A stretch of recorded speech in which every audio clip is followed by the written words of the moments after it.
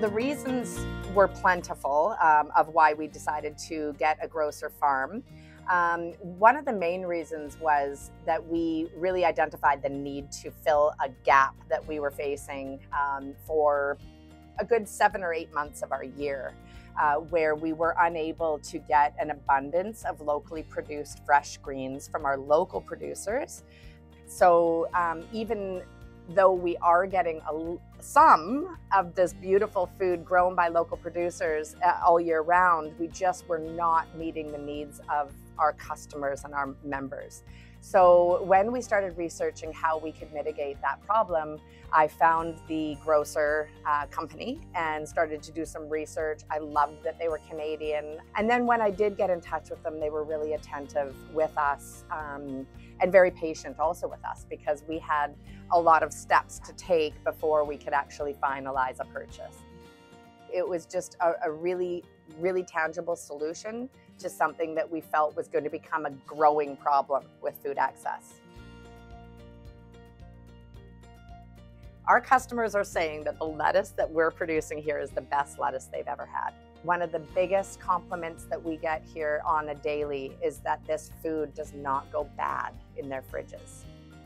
We literally have had people say that 2 and 3 weeks in their fridge, this lettuce is still absolutely viable and delicious to eat. So that's a really, really huge aspect of what makes us realize that we need to do more. We have one farm and it's still not enough.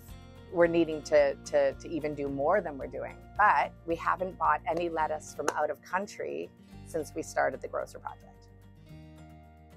We also are really, really big on creating meaningful job creation.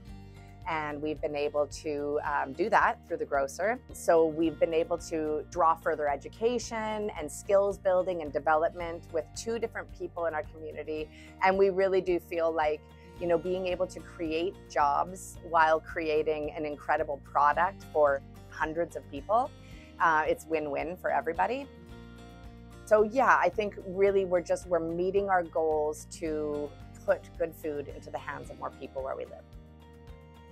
The fact that Kyle Jodick, our mural painter, was willing to come up here and do this was such a gift for us, and how he really incorporated the story of our grocer unit into the history of Canada, and the colors and the vibrancy of it just really speak to what's happening inside of it, because they are kind of just big steel containers. So when you can do something like that, it says a lot. It's a part of the communication plan, I think, that goes with you know, doing a project like this.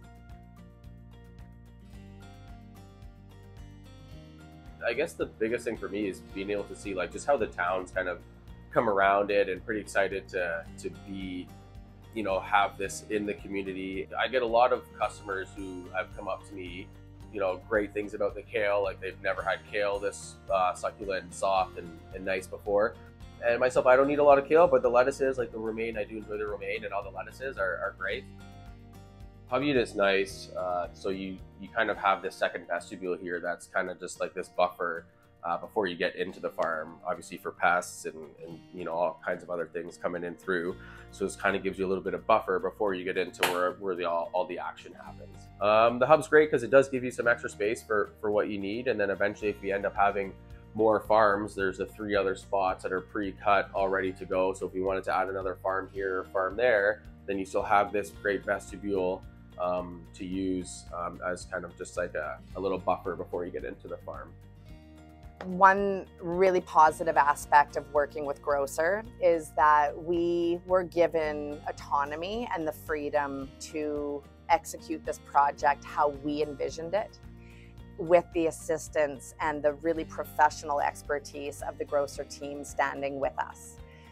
So the beautiful thing about that is, you know, I don't want to see change with the personnel that are in there. However, it's bound to happen eventually. And I just know that when transitions are happening within it, that the Grocer team will be our constant. I think that it is inevitable that if you are maximizing your production and things are going as planned, that your project will be a profitable project. The lovely thing about walking 50 meters from the place we're growing to the place we're selling is that we aren't having to add distribution costs to our bottom line. So we are able to offer the lettuces more affordably than we were able to offer it when we were bringing it in from California or Southern Ontario. I think it's been really amazing seeing the response of our funders when they are coming now to visit and see what we're actually doing here. I can see their hearts also exploding with joy that this is actually is successful and it's being embraced by the community, and that their investment in us has already worked.